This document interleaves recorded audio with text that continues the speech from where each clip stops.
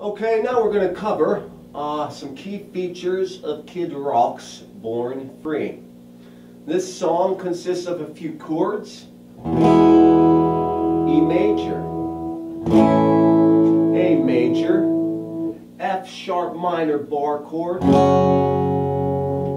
C sharp minor bar chord, and we also are going to use the D major, and I'm going to use it up here in the bar form on the inside. Now, the main rhythm of the song is played throughout most of it. Is going to start with an E chord.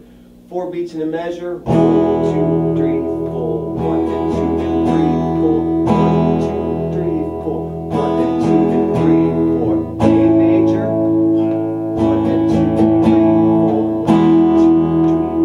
1, 2, 3, 4. Repeat.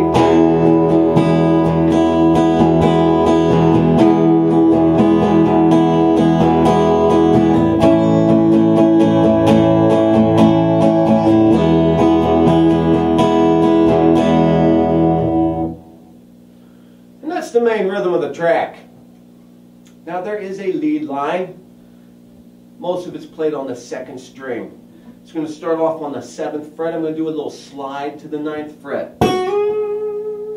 Drop my pinky on the 10th fret and roll down 10, 9, 7, slide to the 5th fret. I'm going to repeat that same thing.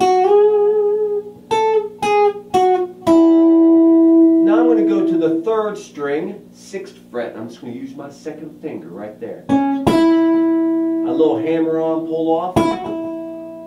Back to 6, 5, and the 4th frets of the 3rd string. One more time, a little bit up the tempo.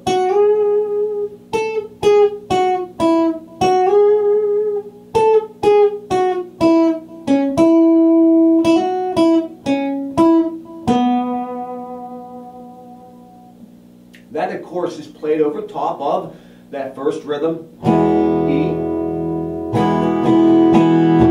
again,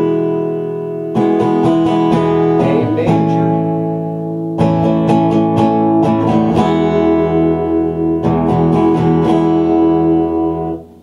the pre-chorus, F sharp minor, 2 measures of 4 beats, A major for 2 measures of 4 beats. And the chorus rhythm is the same as the main rhythm for one of the guitars.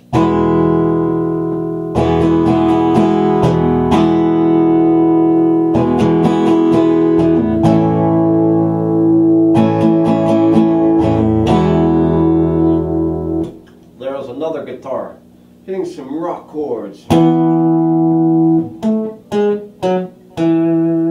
The lead line on that is the 4th string, frets 7, 6, 4, 2. Back to the inside E5 chord. 4th string, 7, 6, 4, 2. A major, in this case I'm going to put in A5. 5th string, 5th fret, 4, 2, and open A. And I'm back to the E5 inside on the 7th fret. Now, a little bit faster.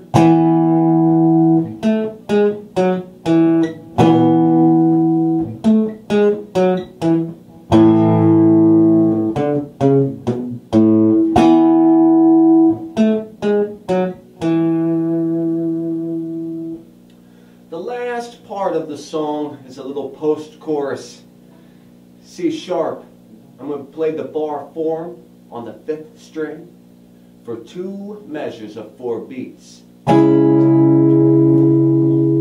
D major, 1 measure, A major, and I'm back into the chorus.